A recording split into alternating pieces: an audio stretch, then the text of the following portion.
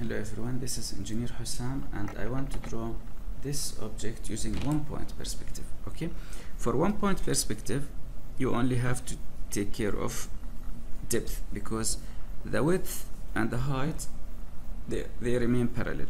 Okay, so choose like this. This is done from 1 to 11 like this. Choose any 2 point here, but you have to keep in mind that make this line and this segment equal. Okay, and this, if you notice here, this object, this is not in the middle, it's more close to the bottom of the object, so this line is longer than this line, longer. Okay, so you choose a place here as an example and draw horizontal line like this. Okay, try to make it horizontal line, and then from this point connect it down, and from this point connect it down. Okay,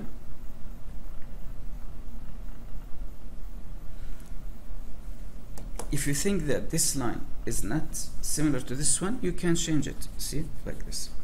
I believe it's not. I want to make it lower.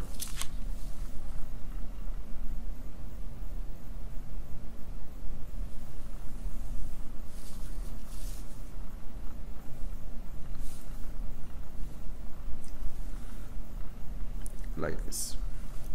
Okay, now from this point and from this point and this point and this point you have to connect like this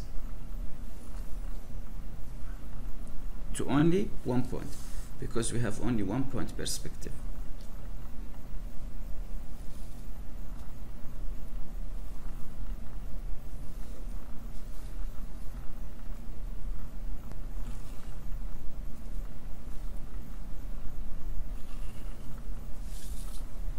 Okay, we get this shape. If you notice here I have intersection. This intersection I have to make it vertical like this until I reach here. Okay, and if you notice I have intersection, this intersection the same, I have to make it vertical until I reach here.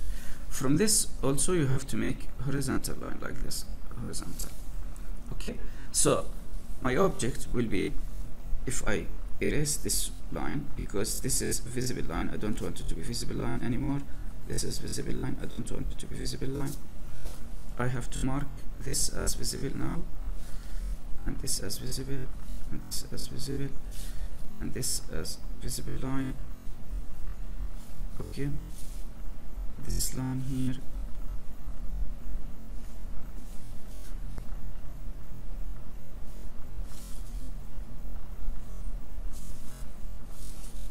and from here to here only visible, unless you want to draw it in wireframe.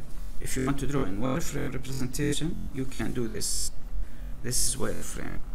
Okay, but for engineering drawing, this should be hidden line because we cannot see it. See, all these lines are hidden. See, in the back they are hidden line.